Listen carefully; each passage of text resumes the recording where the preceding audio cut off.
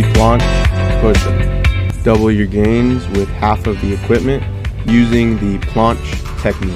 Typically, the planche is a calisthenics move where legs and torso are held in the air by only arms in a push-up position. We will not be lifting our legs in the air, damn, but instead be using the pseudo planche technique to modify our push-ups for more muscle growth and gains. Typically, traditional push-ups range of motion is straight out and straight back.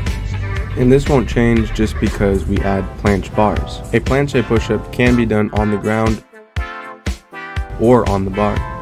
The key is in the technique.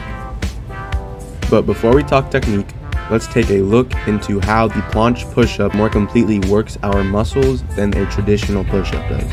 With the traditional push-up, we go straight down until the floor stops us and then straight back up. Pay attention to how the chest and back both fire from this straight up and down movement. Now, let's compare this to the curved out and back movement of the planche push-up. Notice how not only the chest, but the back gets activated almost twice as much than with a traditional push-up.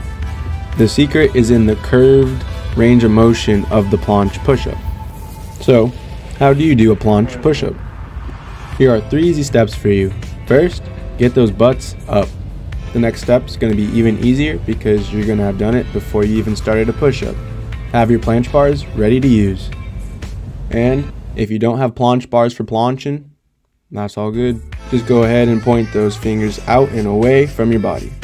Thirdly, as you go down, let your body go forward into the push-up. And as you go up, let your body go back.